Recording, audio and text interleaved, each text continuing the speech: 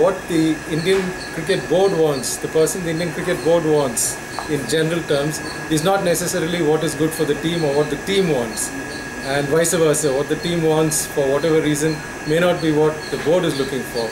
So we need to have a very clear sort of set of rules, so to say, where you know that this is what the board expects from the coach, this is what the deal is in terms of how the board reacts to a coach, success, what they mean by success. And it's important increasingly, I notice that the Indian players tend to be, it might be a very Indian thing, it might be a cultural thing, it might be a thing of temperament, but increasingly it's very difficult for a coach to coach the Indian team, national team.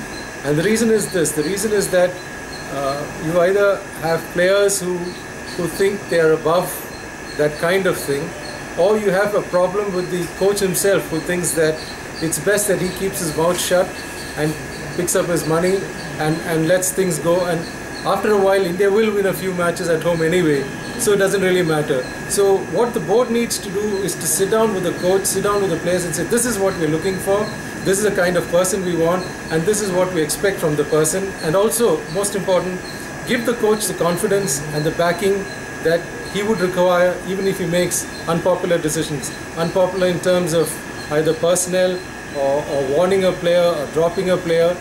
I think increasingly we are looking at a coach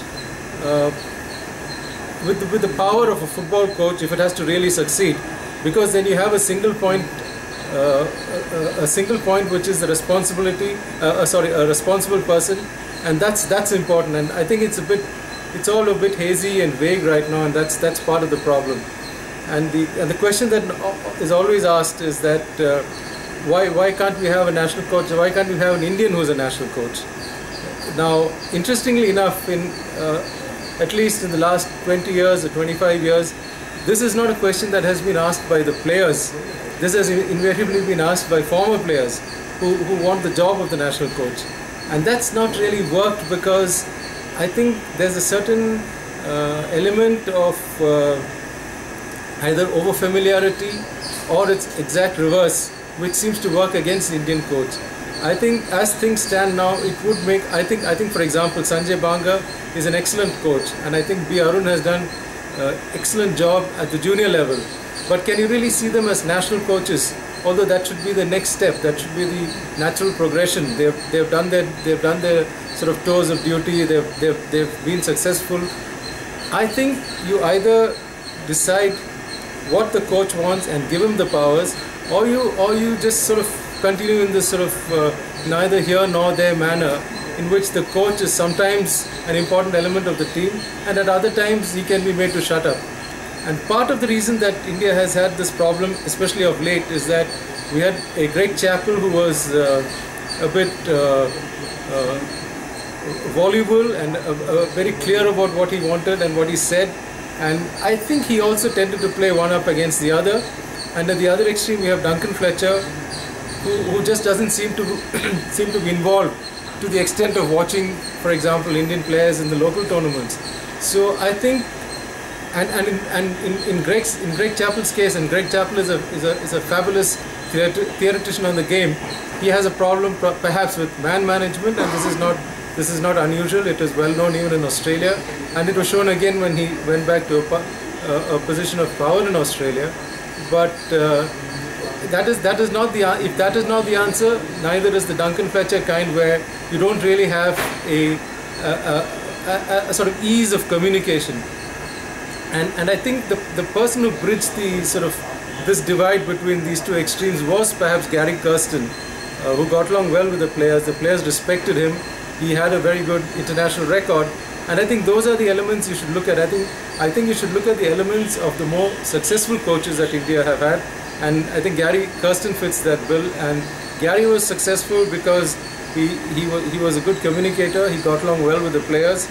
He knew his game. He knew cricket. He had a fabulous international record, and he was also part of the.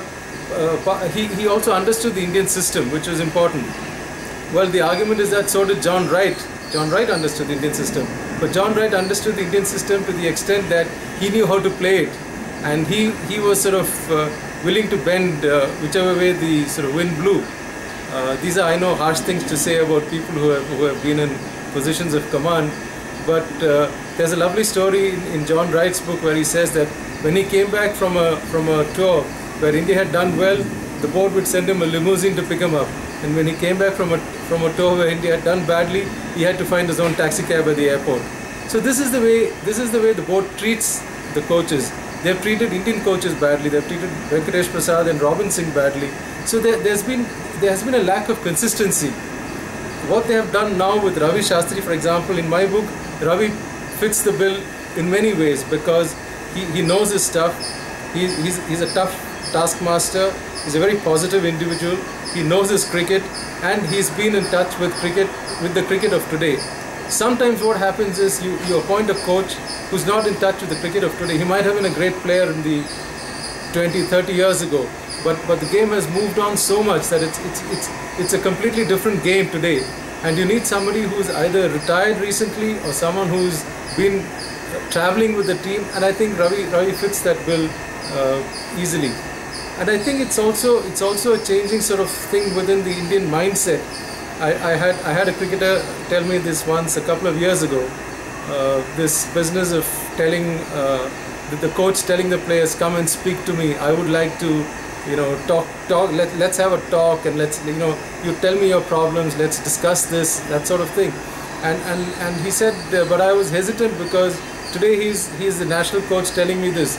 Tomorrow he coaches Australia. Day after tomorrow he coaches England, and he might he might use the stuff I have told him against me on a cricket field.